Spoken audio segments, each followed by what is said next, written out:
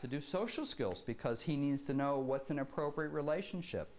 We've actually had this happen probably at least 10 times over the years with our autistic adolescents and young adults, because as they become more aware socially, they kind of become aware of the opposite sex.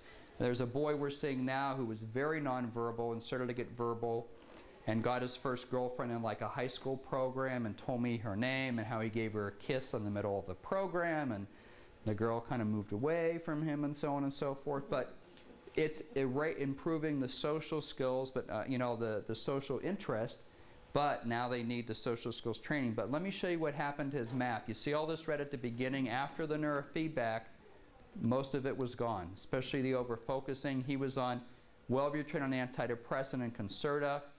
He got off all of his medications. His attention improved.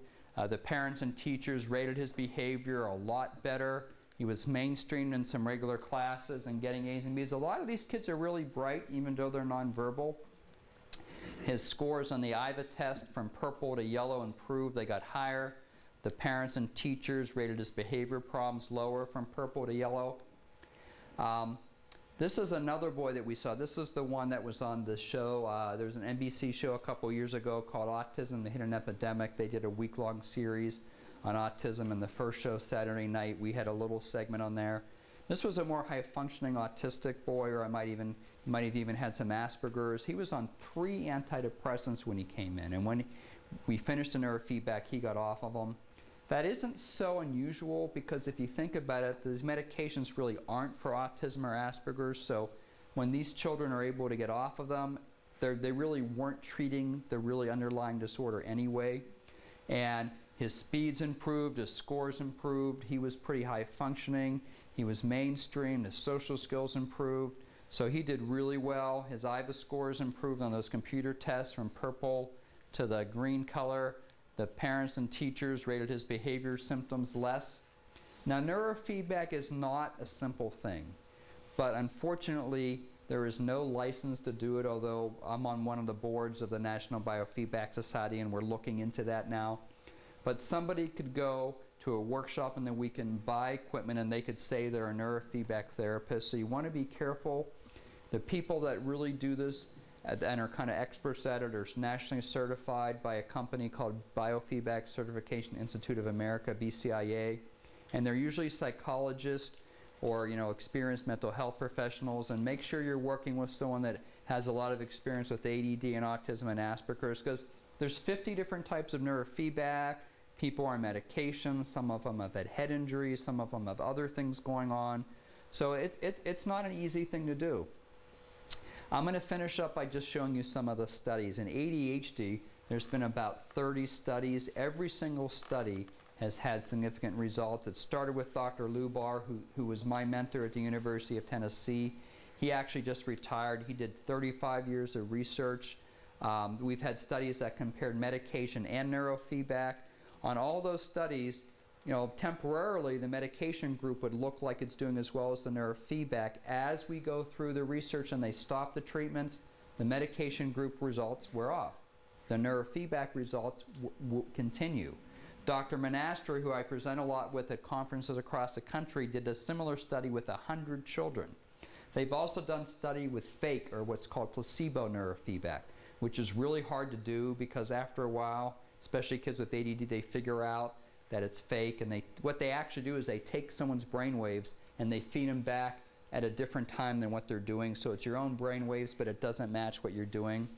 They found the same thing. The real neurofeedback worked and the kind of sham neurofeedback didn't. And there was a new study that was just done this year.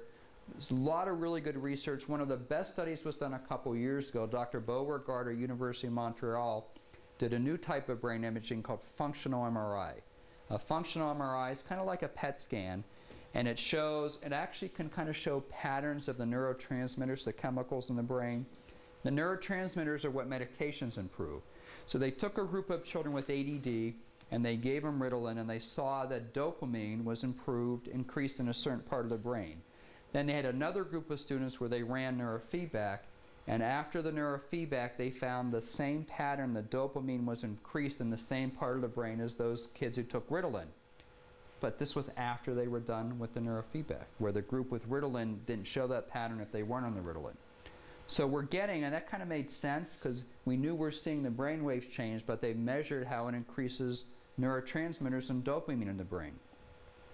Our studies that we did in our clinic in the 90s, there was a group that got neurofeedback in green and a group in orange that didn't get any treatment. We measured IQ. Both groups were average. The group that got the neurofeedback after 40 sessions, their IQs went up an average of 10 points. We've done 2 studies, found the same thing. This isn't unusual. It isn't like you get smarter, but when you pay attention better, you test better.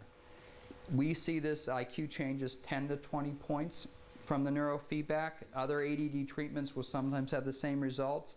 When we looked at how their attention problems were, the higher the worse. The group that got the neurofeedback, their attention improved, it went down, and P is less than 0.05 when you do research is like a significant result. It means if you did the study 100 times, 95 times, you get the same result.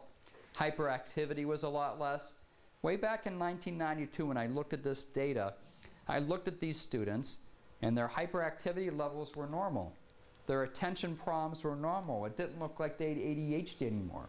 Their symptoms were resolved months after they stopped, and that's what our goal was. It looked like they didn't have ADD or they were on medication when they weren't. And this is when we started to offer the clinical services and open our second office in Irvine, and finally we opened a third office in North County. With autism, there's been about 14 studies. The best studies are the ones I listed. I'm going to go over 2 as we finish up. Dr. Jawarzitz did a really good study in New Jersey, and Dr. Coben, who I wrote the review article with, has done some good studies. I mentioned him with the social skills improvement. Dr. Jawarzitz is a new psychologist in New Jersey who has Asperger's, and she got interested because her 2 grandkids had autism.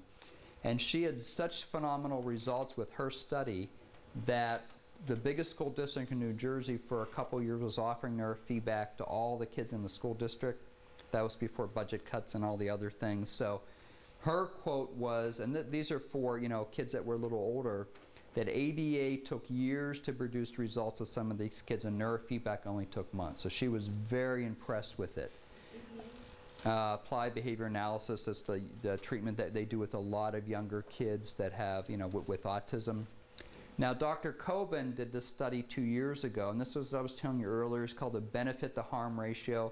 They study different treatments with autism, and this is based on Bernie Rimland's research from San Diego. What they do is they do different studies, and they say, okay, for every treatment, how many people get help versus how many people get side effects. So for students with autism who take a stimulant, 1 gets better for 1 that gets side effects. Not really that good. Risperdal, which is the medication that's approved for autism, 3 improve for 1 that has side effects. That's better.